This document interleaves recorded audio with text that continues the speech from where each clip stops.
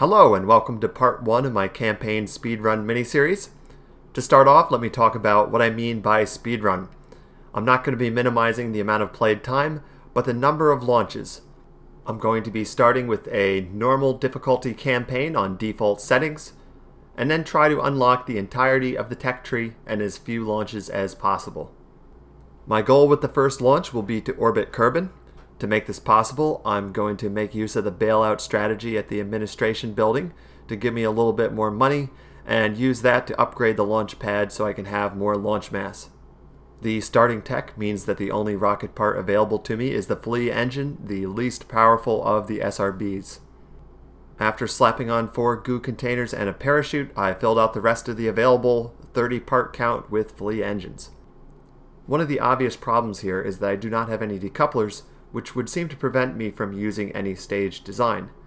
However, I can achieve staging by mounting the flea engines inline and using the first bit of fuel on the upper stages to burn off the lower stage.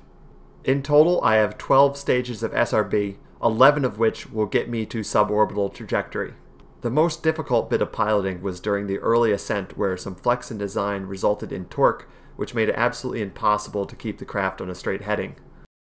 Because SRBs can't be throttled down or off and on, it's really important that I get my gravity turn right so my apoapsis after burning the first 11 stages is in space but not too far into space. Now that we have burned the first 11 stages and are coasting to space, let's talk a little bit about the research here. The metric for a successful first mission is just about entirely the amount of research points that it returns. This will determine the parts that I have to work with during the second launch of this campaign, which will happen in the second video. As we reach our apoapsis, I burn the 12th and final stage, injecting us into a full orbit and giving us an apoapsis high enough that we can access the high-in-space research points. A lot of the potential research points from low Kerbin orbit comes from EVA reports.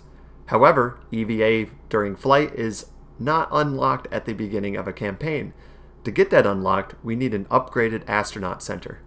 Fortunately, we've earned enough credits from milestones during the ascent that we have enough credits to upgrade the astronaut center. And thanks to Kerbal ingenuity, this somehow means that we're now able to go on EVA on missions that have already launched. Our fearless scientist Bob Kerbin now picks up EVA reports over as many biomes as possible. It's now time to inject back into a suborbital trajectory for landing, and because we've used all of our stages of SRB, it would in fact help if Bob got out and pushed.